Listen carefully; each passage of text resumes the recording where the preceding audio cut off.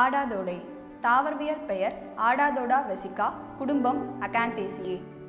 ஆடாதோடை சுத்தியை காண்போம். ஆடாதோடை சுத்தி.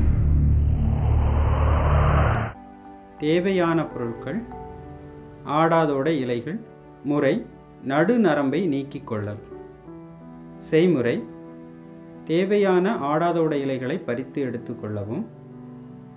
அதன் மையப்பகுதியில் காணப்படும் நடு நரம்பை மட்டும் மெதுவாக நீக்கிக் கொள்ளவும், அல்லது நடுநரம்பை தவிர்த்து பிற பகுதிகளை மெதுவாக கிழித்து எடுத்துக்கொள்ளவும்.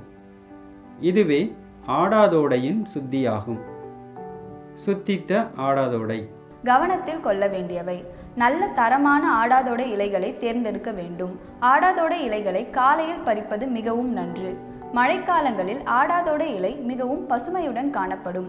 அக்காலங்களில் பறித்தோமே ஆனால் நமக்கு மிகுந்த அளவில் சாறு கிடைக்கும். ஆடாதோடை சுத்தி என்பது ஆடாதோடை சாறு எடுப்பதன் முதற்படியே ஆகும். ஆடாதோடை சாறை இரு வகையில் எடுக்கலாம்.